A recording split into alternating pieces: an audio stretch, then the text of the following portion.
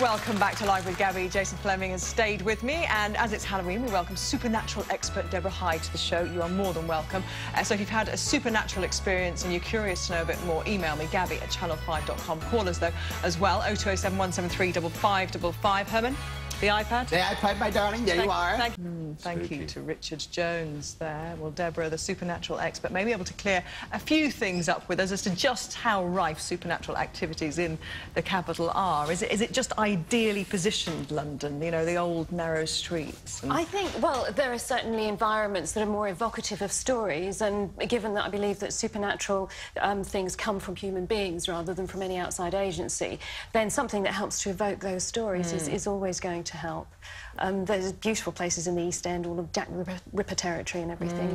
Well, you know all about them. I mean, I was going to ask you about your supernatural experiences. You worked on that. Yeah, I did a film called From Hell, which was about the Jack the Ripper story with Johnny Depp. And is it the Ten Bells, the pub? The Ten Bells in the Ten Bells, yeah. Whitechapel. We had it built, and it was in the Czech Republic in Prague, and the set burnt down twice, and no one would go on the set of the Ten Bells unaccompanied. Just a really incompetent sparky working. Yeah. Very bad electricity in there, but it's Are very you superstitious? Because, I mean, a lot of actors obviously don't mention the play. I would say I'm very superstitious, and yet I still say, oh, I don't believe there's anything out there. But you know... Do you have rituals? Yeah, definitely. Before I do... When I film, I always flick my face before the take, always. And I touch certain things, you know... Do you touch wood? I definitely touch wood, definitely. So, I mean, I'm very... Do you walk under ladders? Don't go under ladders, never go under ladders. I'm very superstitious, definitely. It rules your life, by the sounds of it. Yeah, yeah. It's very difficult to get rid of conditioned reflexes, even if you don't believe in them. I don't believe in any of this stuff, but I still throw salt over my left shoulder, and I think it's incredibly difficult to shake. And if you've grown up with it as well, and it's learned behaviour like that, it's difficult, isn't it? OK, well, it is, of course, Halloween. That's why we're talking about all this. And people are getting spooked at parties up and down the country, dressed as vampires, werewolves and witches. But have you ever asked yourself, where's the lighting gone? No, have you ever asked yourself, is it possible that these bloodthirsty, curse-conjuring creatures may well have existed and may well still? Deborah Hyde is a writer on the supernatural for over 20 years, so that's exactly what we're going to kick off with. What is the supernatural? It's something that... it's just something that we can't explain, but just because something's unexplained, it doesn't mean it's inexplicable. There's been so much work done on what people mistake for supernatural occurrences. There was a study by Tandy and Lawrence, and they went round all of the old creepy places, and they found cockroaches, mice, water knocking. There are so many prosaic reasons for why people end up believing in supernatural things. And sleep paralysis, I think, is probably one of the biggest ones. Well, we'll talk just a bit more about sleep paralysis in a moment. Herman, it's been a while since you've done anything, and I know that you've got a special drink for I've got a very special drink here, Gabby, made by Grandpa's Gunge. It's a very special smoothie, and it's just for you two right here. Now, I think they should down it in one, don't you, everybody? Do you? What is it? It's Grandpa's Gunge. Can I have a look? Well, you can have a smell, you can have a taste. You don't have to down it in one, I'm only joking. I can sniff it first. Sniff it, that's right. That smells very nice. Oh, I was doing it. It doesn't smell nice things. He was doing the acting bit. Come on, Deborah, play it again. Come on, down in one now. That's back to his old Guy Ritchie lockstock. Watch him go green now, just like me. You own a pub, don't you? I used to, yeah. So is that where that skill comes from, then? Yeah, well, I learned that. In acting school? Yeah, that was from acting school, yeah. Let's talk about a few of the headlines affecting this area. Obviously, everybody's dressing up over the weekend. Kelly Brook has gone for the Twilight look with her boyfriend Tom Evans is there on the right, and his mate. She's gone as Bella Swan. An understated look for Kelly, obviously. Wow. But the three of them looking rather good there. The key question, you like that, do you, Jason? Was Tom doing it, the bear chest? The boys, I was more impressed with the fellas, to be honest.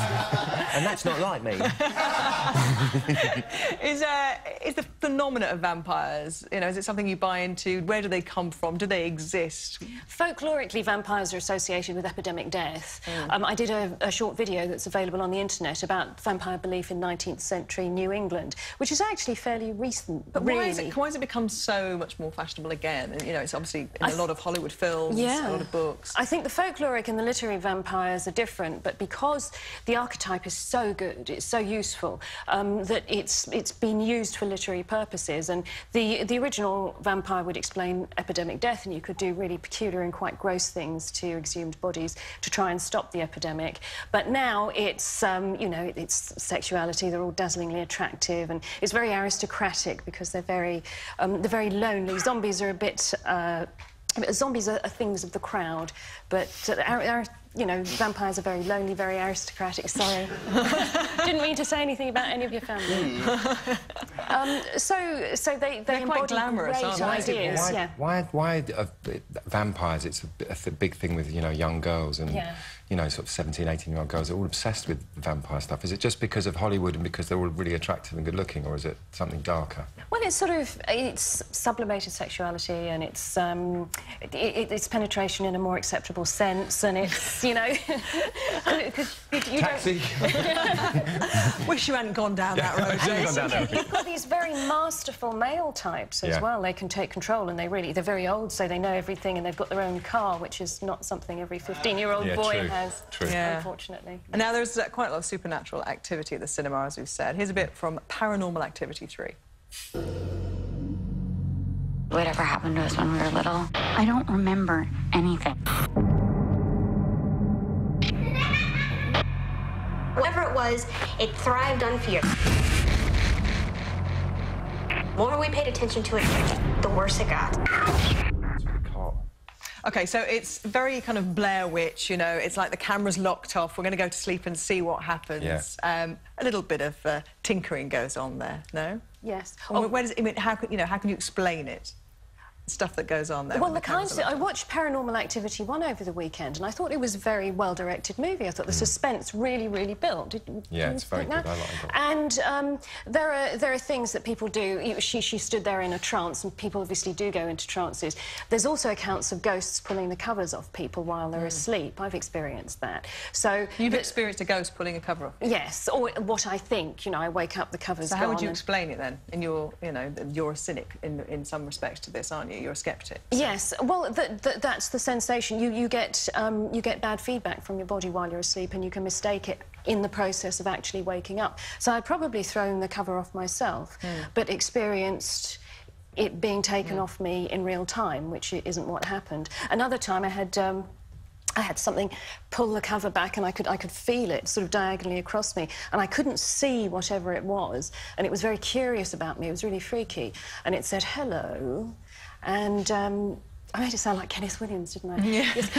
That would be really scary. We now know where the ghost of Kenneth Williams is. Yeah, round your gaff. But then I woke up and the cover was back in its place, and it's just hallucinations, but they're not while you're asleep, they're while you're sort of half asleep, and you mistake them, you think they're in the real world. Just a quick one for you, Jason. We've had a tweet from somebody asking whether you're going to be back in Primeval. I'm not. Primeval... Terry. ITV, in their wisdom, have departed their relationship with Primeval. So, fingers crossed it'll be picked up by someone else eventually, but in the meantime, sideburns.